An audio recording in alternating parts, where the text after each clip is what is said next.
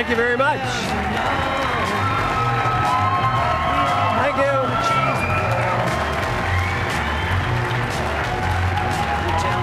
Thank you.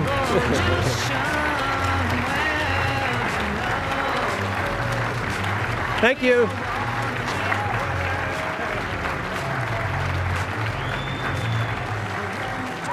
It's so nice to see you. I thought you'd be all worn out from the campaign, but great to see you here.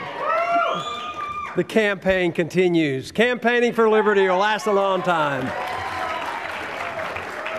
But somebody that campaigns with me and has for a long time is my wife, Carol, sitting over here.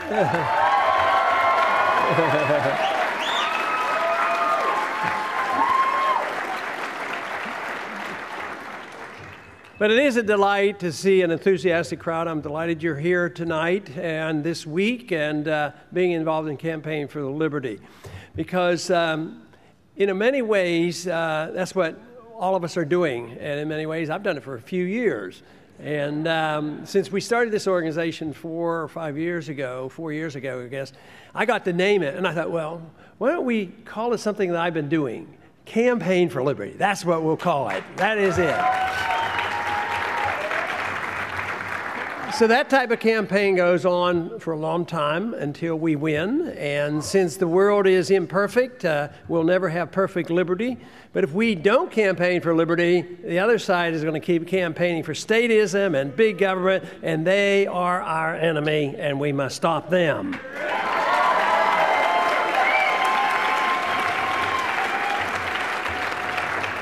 Probably the best success we've had with the Campaign for Liberty has been the grassroots effort the Campaign for Liberty has done on making sure that we got the bill at least past the House of Representatives to audit the Federal Reserve System.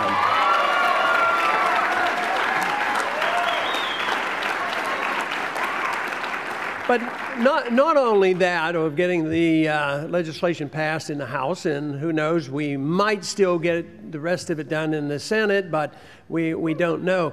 But the more important thing is calling attention to the American people the issue of monetary policy. They're never going to put that back in the bottle. Let me tell you, people know now the importance of monetary policy and the Federal Reserve. Thank you for all your hard work and effort on that.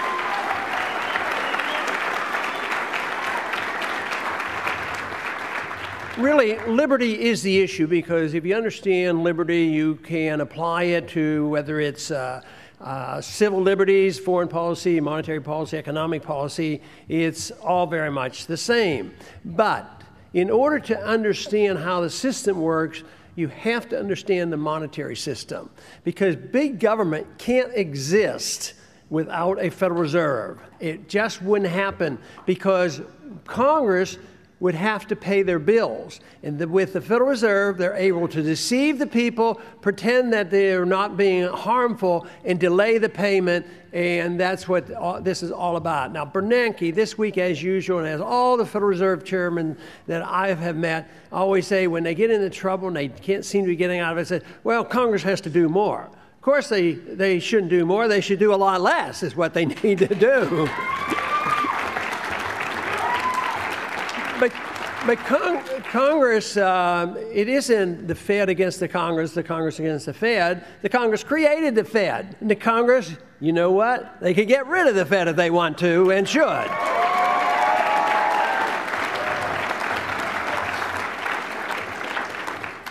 But if there are special interest groups, as there certainly are in this country, that support the warmongering going on in the military-industrial complex, and if they had to tax the American people to pay all the bills for all the wars, just think in the last 10 years, the national debt went up over $4 trillion just for the wars that we have been fighting in the Middle East. And just look at the disaster in the Middle East today. 11 country embassies being demonstrated against with violence against Americans because for some reason they don't like us dropping drone missiles on their countries. But this expenditure couldn't happen. And wars couldn't be fought if we had honest money, because the people would have to be taxed and they would rebel and say it's a bad investment. But it is so deceitful, and they can delay the inevitable for a long time, but that long time is coming to an end, and that's why our work is so important right now, because we have to keep plugging ahead.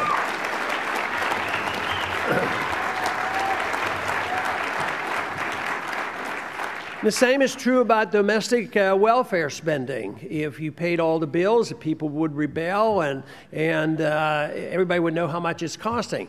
But if you can run up the deficits, and there is an absolute agreement that the Fed is going to monetize it. They're going to buy that debt. If not, what happens? Interest rates go up.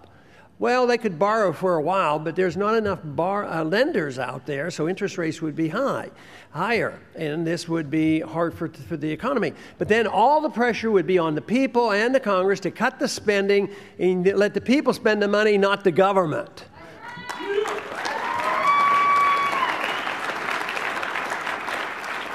If you look at our history up until 1913, it was far from perfect, but the size of government didn't have steady growth. And it was the inevitably bad year of 1913 that changed, our history so dramatically. Bringing in the Federal Reserve, changing the foreign policy that said that we're going to make the world safe for democracy. We'll have to fight one more war, to end all wars, and you know how well that has worked out. Create an income tax, and just think of the past 100 years. But as I have tried to say so many times, and certainly tried to point it out in Tampa, it's all coming to an end, and we should be grateful that it's coming to an end.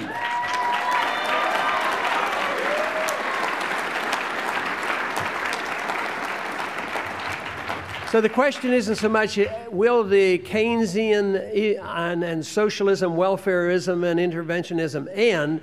It's how it's going to end, and how many people are going to be prepared. How many of us will be out there? How many will then argue the case for sound money and personal liberty and economic liberty and a sensible foreign policy? That is what we have to have out there. Now, it'd be nice, as I suggested in the campaign, there is no reason why we can't have a transition. We can move from one to another. We could turn down the spigots of spending and bring our troops home and cut back on spending and work our way out of this. The odds aren't very good that's going to happen. Just this week, there was efforts, a continuing resolution for 6 more months. And the one thing for sure, the party that's in charge of the House of Representatives made sure that the military budget went up 26% on the continuing resolution.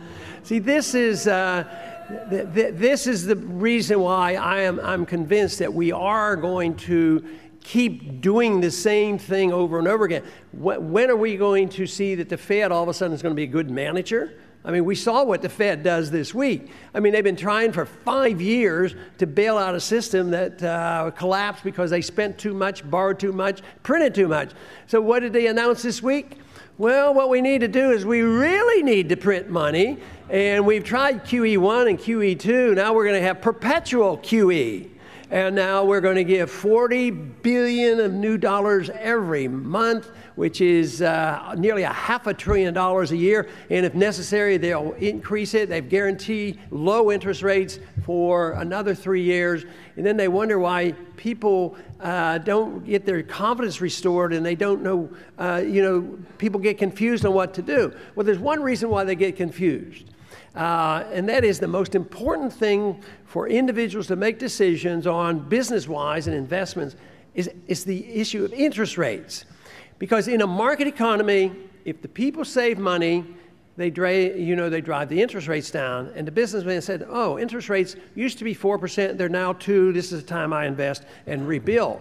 So what happens if nobody saves any money and interest rates are 0?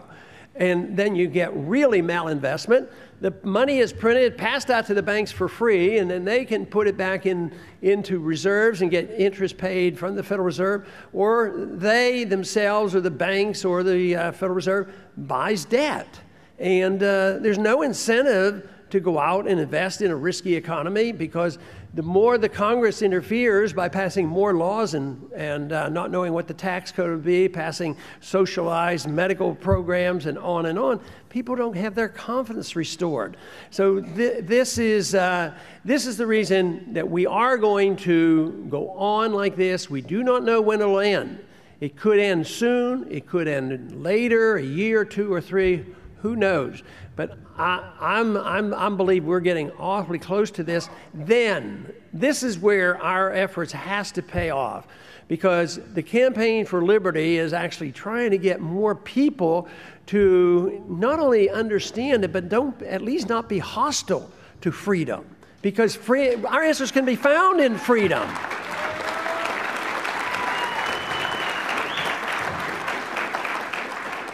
Because in so many other countries, when they have faced these crises, they end up with dictators. And we have more dictatorial and authoritarian governments than ever before. And not only do they tell you what you smoke and drink and eat, but, they're telling you how big your Coca-Cola can be, how big a glass of Coca-Cola you can have. And it's pretty absurd when you can't drink raw milk and you can't make rope out of hemp, and you can't, if you have a serious medical condition. If you have a serious medical condition that can be helped with marijuana, you get put in prison with your wheelchair and all. There's something seriously wrong. I would say they don't understand what liberty is all about.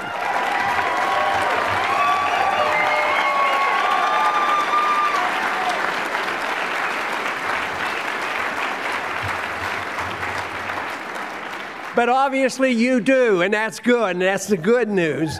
And there are a lot more of you out there than you ever realize, a lot more than I ever dreamed of. Because I have often made the comments that I did do a little bit of speaking. I used to practice a lot speaking because I would go to college campus. I used to be able to get 30 or 40 people out in one group on a college campus. But now a few more come, and we should...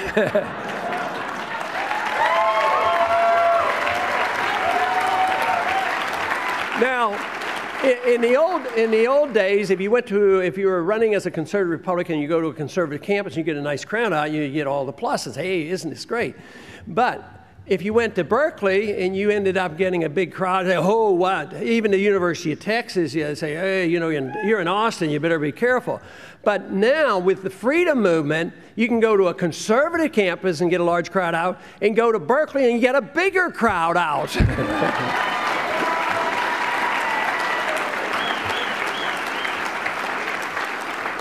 So that makes my point. Freedom brings people together. People who believe in freedom for different reasons, we all should come together. It should, eliminate this whole concern about diversity. Whether you want to spend your money, save your money, or whatever, or waste your money. In a free society, you can do it.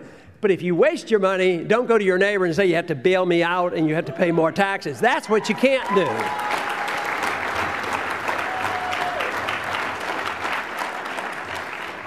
But it truly does bring people together, and that's what I think is so magnificent about it. Not only on the money issue, we understand it on the religious issue. Americans are pretty good, except when they get angry at certain groups and they have to bash them and say, well, they're the cause of the war and all this kind of stuff.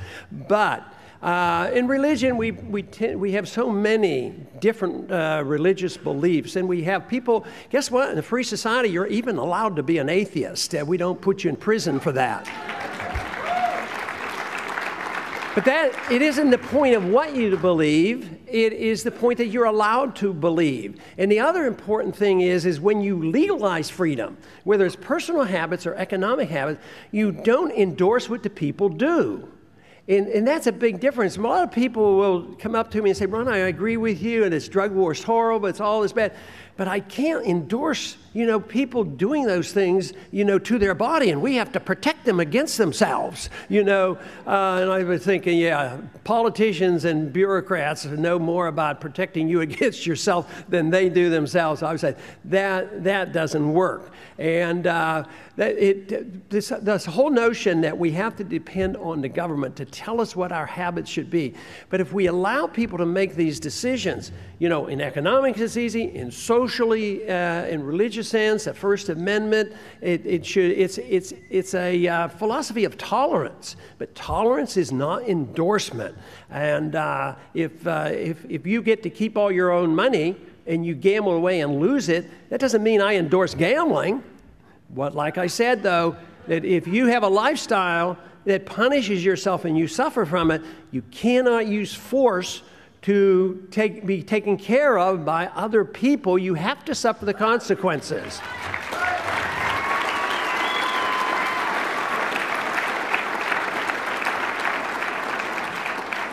Not only should you suffer the consequences, you should reap the benefits. What if you're frugal and you save and you invest? You should be able to keep the fruits of your labor. That's why the income tax is morally wrong. You shouldn't have an income tax.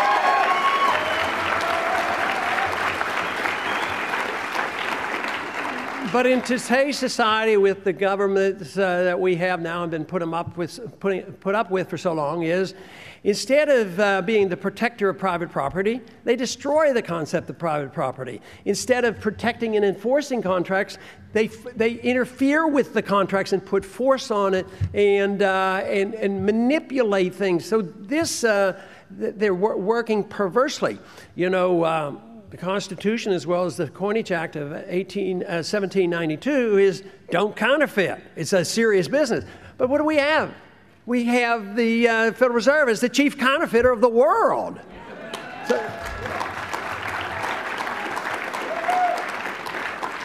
Then we have the Fed manipulating money and credit. We have people who still would like to take care of themselves. Work hard, save some money, put it in the bank, earn some interest. Yeah, 0.5% or 1%. And Bernanke, he was on the air today recognizing this because he's done it to me in the committee when I bring it up. All right, somebody wants to save their money. They don't want to take risk in the stock market, and they want to earn a little interest, and they don't earn, enough. He says, yes, but the health of the economy is more important than making sure that everybody's taken care of. Some people will suffer.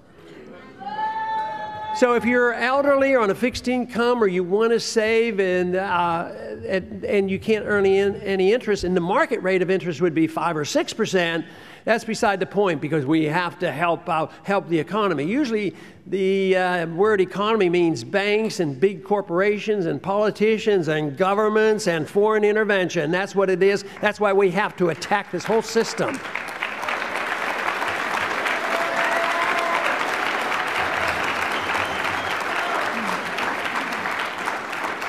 But the really good news is that a lot of people are hearing this message. You have helped to spread it. The internet spreads it. You have had numerous speakers here. The Congress, I was kidding the other day, but it is true. Used to be voting by myself was sort of a neat little event to at least wave a flag. Look here, you guys. But now I have these guys like Justin and Marsh and other people. They're voting with me, and I can't be by myself hardly at all.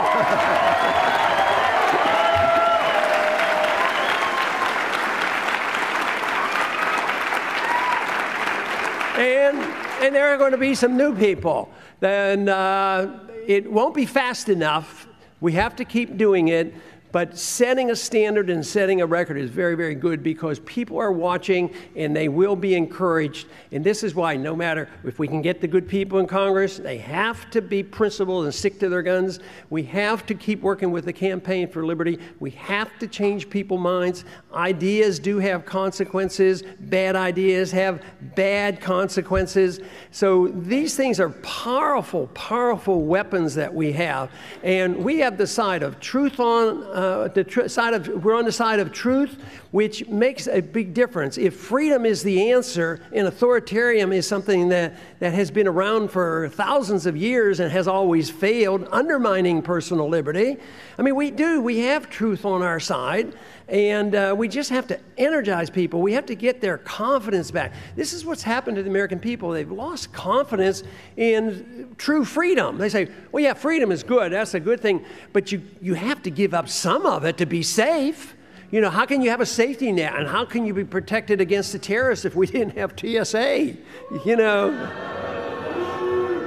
Yeah, I think so. I think that's a little bit confused thinking, and I think more Americans are beginning to understand this. But private property would solve all that problem at the airport. The people who are supposed to provide the security are the airlines, not bureaucrats that belong to labor unions and everything else.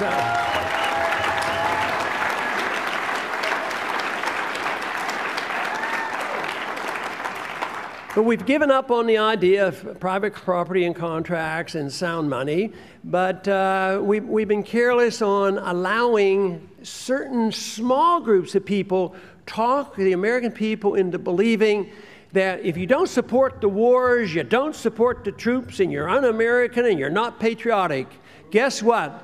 The people on active military duty have spoken. They have been very vocal, and guess what? They support the cause of liberty, and they supported our campaign and said these wars are unnecessary and not beneficial.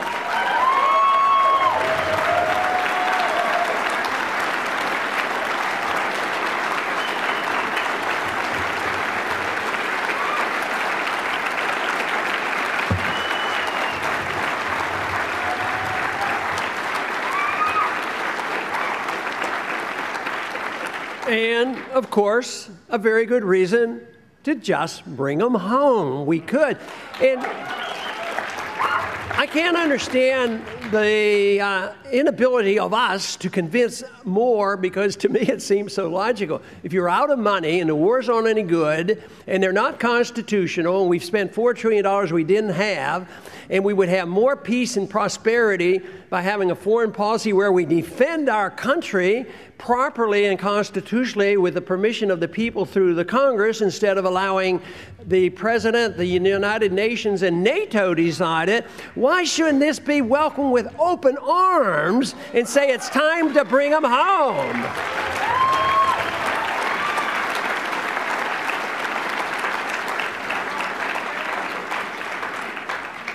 So the rule of law has been, carelessly taken care of. We don't really follow it.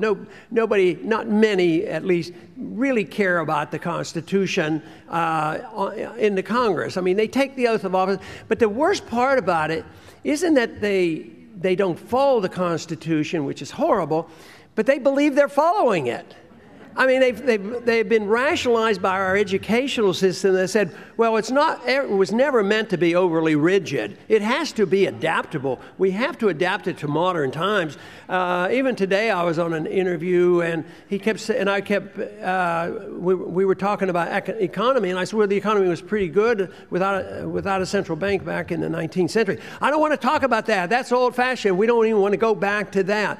But we do have to recognize that markets work and foreign policy works, and going backwards is not the problem. What we want to do is pick up the pieces. We had a good system. We knew what we had. It's to quit doing the dumb things, because it's so easy to figure out that living within our means as individuals, we have to do it. And government should have to do it. The politicians should be held responsible. But the big question is, really, the question that always has to be asked, and you have to get the right answer, and that is, what should the role of government be? And government's been around for a long, long time, and government's always overstepped. But if the government would be what the Constitution says it should be very limited to the protection of liberty. If you want more government, it should be local and not at the federal level. Certainly, it shouldn't be international. It shouldn't be United Nations.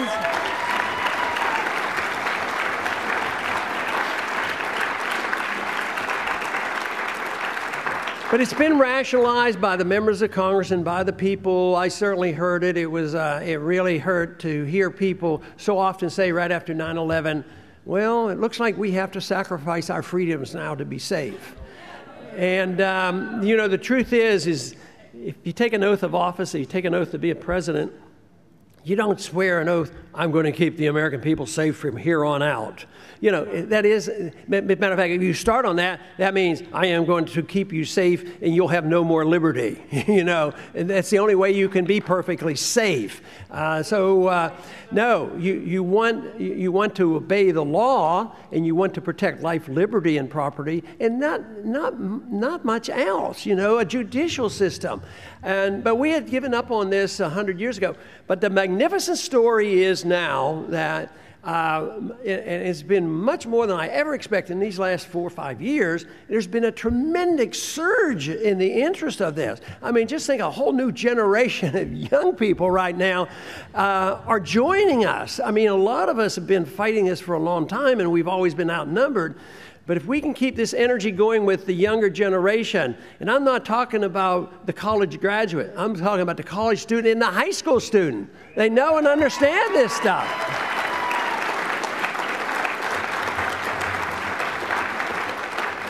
I get pretty impressed if I meet a high school student. He says, I've been reading Mises and Hayek and Rothbard. I hadn't even heard those names till I got out of college. So now the people I meet from the younger generation are way ahead of anybody I ever met when I was in high school and college. But the needs are much greater. There was a lot of wealth left. There was a lot of momentum, and we've been consuming it for now several decades. There is no real wealth in this country. What you see as wealth, most of it is debt. The dollar function, but the dollar is debt. So it doesn't have a real value, but the trust in the dollar is still there. So there is always a subjective element on value. There's still a thought around the world, well, the Americans have all the weapons and they have a lot of wealth. We're going to take their dollars and that sort of thing. But it could come to an end. Matter of fact, the last 4 days since Bernanke announced, this QE, continuous QE, the dollar's gone down sharply. And with this stuff going on over in the Middle East, as well as the oil prices going up and all, we could be getting pretty close to this. This stuff in the Middle East really dramatized. I guess you've seen on TV some of the maps now. They will paint each country in red that had some revolt or rebellion again and demonstration against America in the last week. And there are 11 countries right now. And they want to tell you that it's because somebody, someplace, did a video that nobody has seen and nobody understands, and they say, oh, that's why they hate Americans. Well, guess what? It's all in Arab countries that we have been taken over. We prop up the dictators. We're on both sides of all those issues. We prop up dictators like in Egypt, give them billions and billions of dollars and pay them to be friends of Israel, and then all of a sudden the people rebel against that government, and so we participate in the overthrow of our puppet leader in Egypt, and then somebody else comes in, and lo and behold, guess who's in the rebellion? The Al-Qaeda. So, and the Al-Qaeda is in Libya as well, and they're involved in Syria. They weren't in Iraq, but they are now. I mean, the whole thing about the foreign policy makes no sense whatsoever. We spend all that money and we're less safe, and that can get out of hand. There's a lot of planning done on how to manage and spread our empire, and they don't sit down and say, well, let's have a world war. But sometimes some of those plans get out of control. What I fear the most is a false flag. Something happening where one of our ships goes down or there's a plane goes down, and of course it had to be the Iranians, for sure, for certain. But who knows? But then the emotions run high. But even today when, our ambassador was killed, I mean, there's a lot of people ready to go to war over this and never asking the serious questions. But I am convinced that if we'd have a sensible foreign policy, we would have more friends in the world. I think that is important.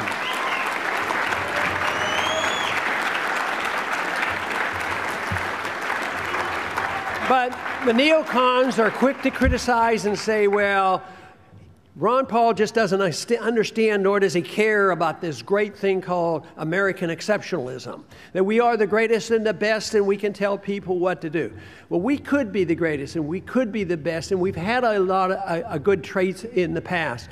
But the one thing that we as a people have to come to realize, that if we have good traits and we do a good job, have a good economy, a sound money, and a sensible foreign policy, and mind our own business, guess what? Others might want to copy us. They might want to emulate us.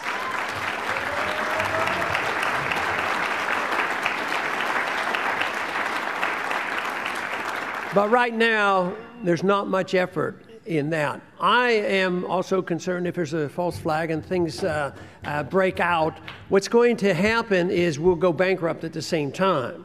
And if you think the map right now of those 11 countries expressing their anger toward us, I think there's going to be a lot more who have been held in check because we've had weaponry and we've had money. And my complaint has always been that we've only had two options on foreign policy. One, you do what we tell you and we'll give you a lot of money, or if you don't do it, we're going to give you a lot of bombs. Right now, we're doing both to some of these countries. We're shooting them at one time, and at the same time, we're giving them money. And why don't we offer this other one based on the Constitution of liberty? Why don't we offer neither? Just offer them friendship and trade, no money and no bombs. That's what we need.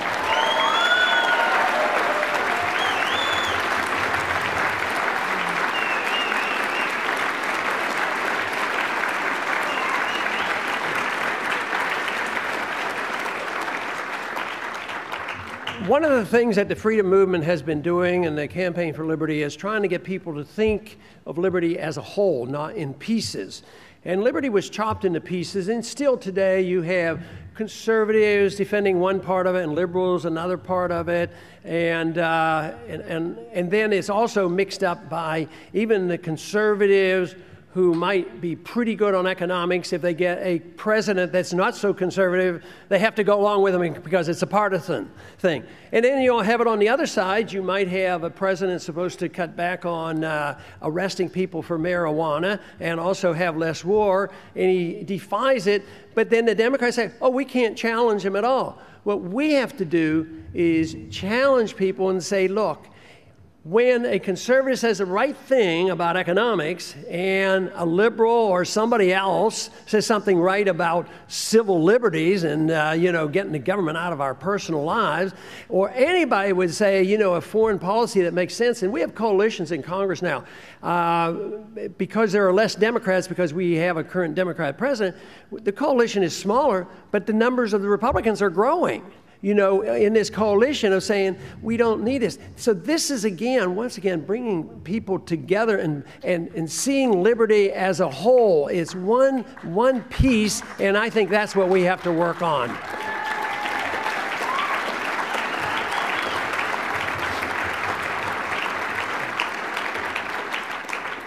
A lot of times they'll accuse us of wanting to go back to the Dark Ages, but the Dark Ages is authoritarianism.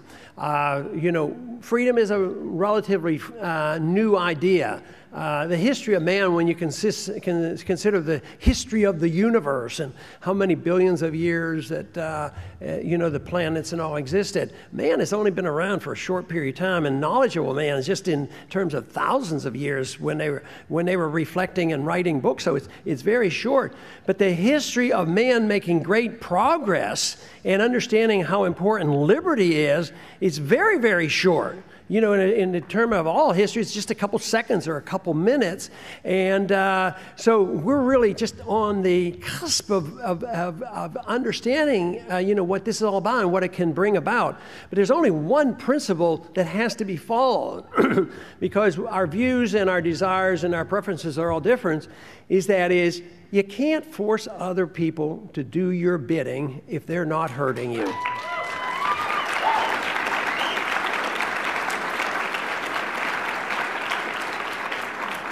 But a lot of people will accept that. It's easier to get to accept, just don't hurt me or don't steal my property.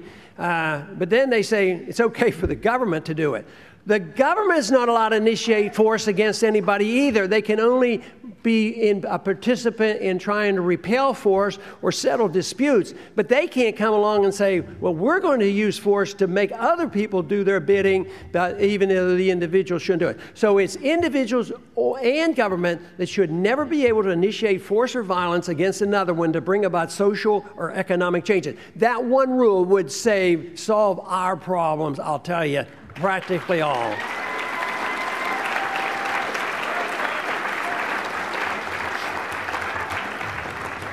But we should be very optimistic. I know there are some who say, we should have done better, in the campaign. Quite frankly, I think we did pretty good.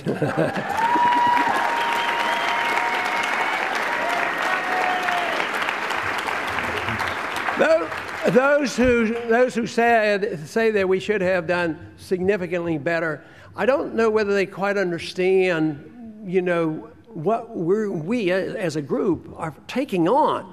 I mean, it isn't like we're taking on one small faction of the Republican Party and say, yeah, we want to nudge you a little bit more conservative or something like that. I mean, we're taking on the establishment that controls both parties.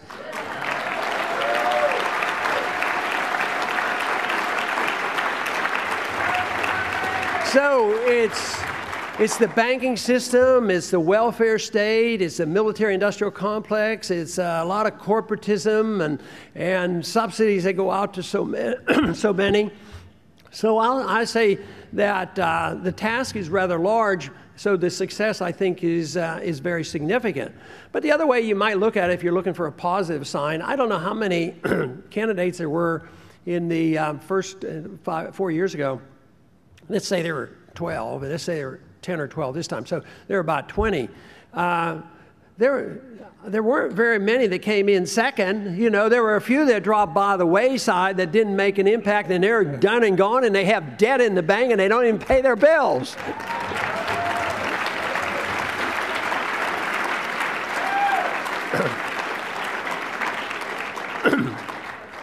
But the real excitement is the numbers of people who are joining us, and that's where we should be positive. We have so many more people now, in office at all levels of government, and there'll be a lot more added this fall.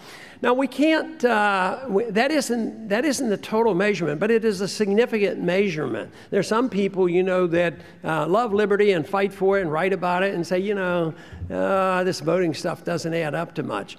But political activism, if it had been ignored by the founders, we would still be in a pretty big mess, because they were philosophic and they were idealistic, but they took political action too. So that's why I think political action is quite all right.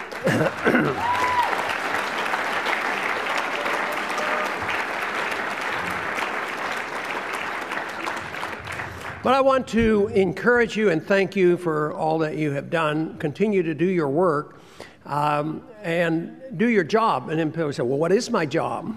You have to decide what your job is.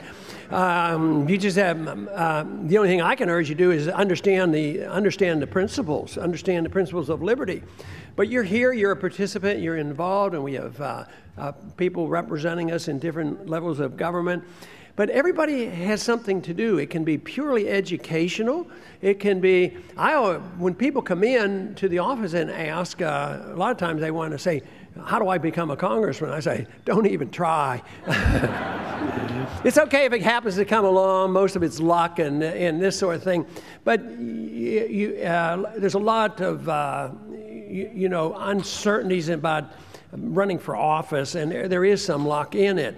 But a lot of times I encourage them to, if they're very interested, I would just love to see more in the media, more writers, more in the newspapers and the TV. But even that's getting easier, because right now, if you look at the number of people who look at CNN for their news, most people are now getting more news off their internet and off their computers than they are out of CNN. So we're already there in many ways. So and everybody has different talents. Some people don't even want to do public speaking. Some people enjoy it. Some people want to run for office. Some people actually have a knack, even under these circumstances, they can make money in this economy. Well, let them go make the money and let them help out the other groups, you know. And we have a lot of supporters that way, and that's their prime goal is they do well and understand it, and they make money, and they donate to these organizations. So that is pretty important. But everybody, once you discover what's going on and you basically understand this philosophy, actually it's a pretty uncomfortable position to put you in, because I hope you're miserable the rest of your life unless you're trying to do something about it.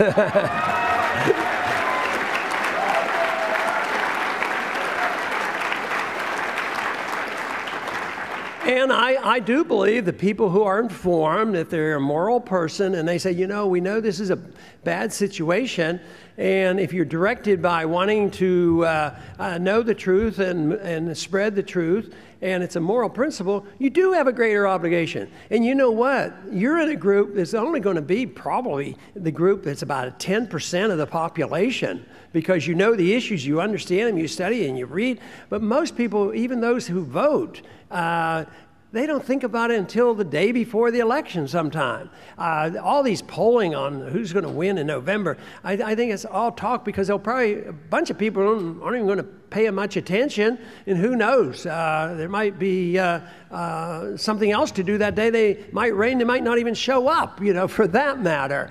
But it is, your role is very important, and that's why I work very hard and encourage all the team on Campaign for Liberty to be involved. So I'm glad you're here and want to assume, you know, some responsibility. And of course, you know, if you don't have any fun doing it, it can be a real dull job. So have some fun doing it. And one thing that is fun, though, is being with like-minded people. Isn't that pretty neat? And to tell you the truth, I like to be with people that are like-minded, that might have a completely different attitude about what their social values are and what they want to do with their money and how they want to do, because I can just sort of smile and say, well, you know, I wouldn't do that. That's a pretty stupid thing to do. But I think it's still neat that we can bring these people together and say, it's freedom, it's liberty. That's what we're fighting for. Thank you very much for all your efforts. Thank you.